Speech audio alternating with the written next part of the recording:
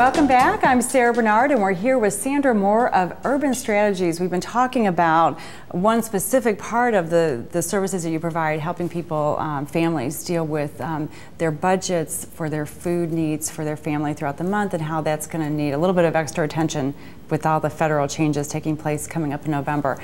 But let's talk about Urban Strategies. You all are right here in St. Louis, headquartered. Yes. Have been around since 1978. That's right.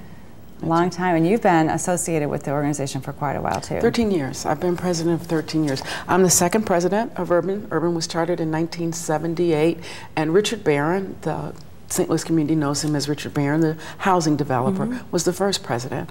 Urban was started by Richard and Terry McCormack, the father of the McCormack, whose name's on the door now, as part of their vision that if you could rebuild all the housing that you want, but if you only build housing and you don't have a pathway of change for people, it's not going to work. So Urban Strategies is a comprehensive not-for-profit community development company that focuses on human capital development.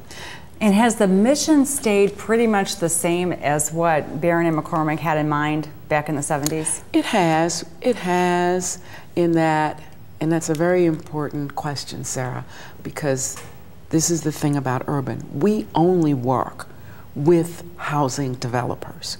We never do our work alone in a neighborhood or a community. There are plenty of wonderful, wonderful not-for-profits at work in every community we go into. We go into a community with a housing developer so that we can work with that developer to shift a set of circumstances for the people who will be moving into that housing as part of the transformation of a big community. So we go in with developers who are building 400 and 500 units of housing.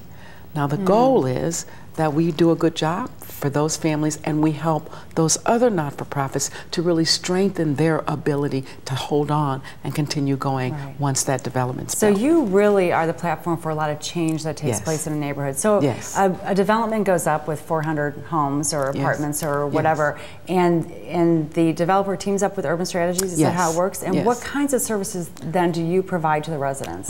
So the first thing we provide is to that community. We provide a plan. What is it that this community needs in terms of people, services, supports, and amenities in order for this housing to pop off and everything? So before there's even people, you're working on the community plan, the neighborhood plan. Then people are at the center of that plan, and the next thing we do is, okay, now given the people who are here, we assess.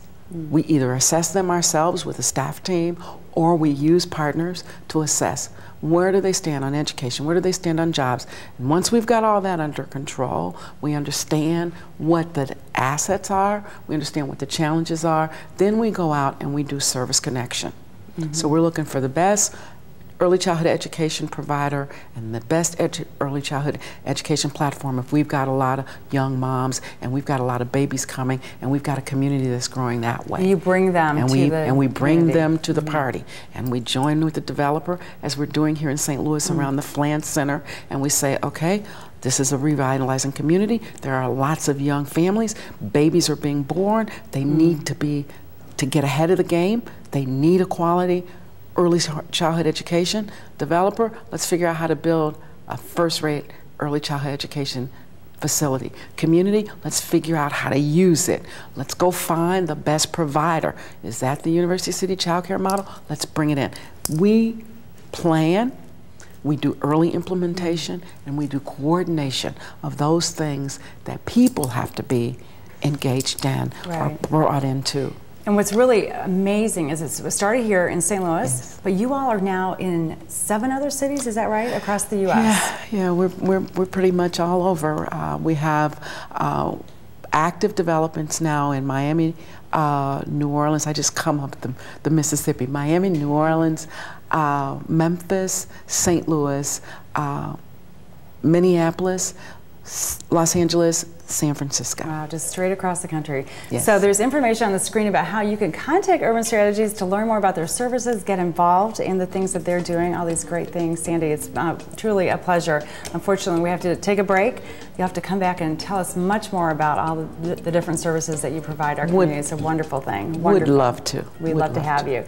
If you or someone you know could be assisted by Urban Strategies or you'd like more information, contact them at 314-421-4200 or visit urbanstrategiesinc.org. Stay tuned. Katie Heaney will be with us here on the set to share her gift ideas for businesses. We'll be right back.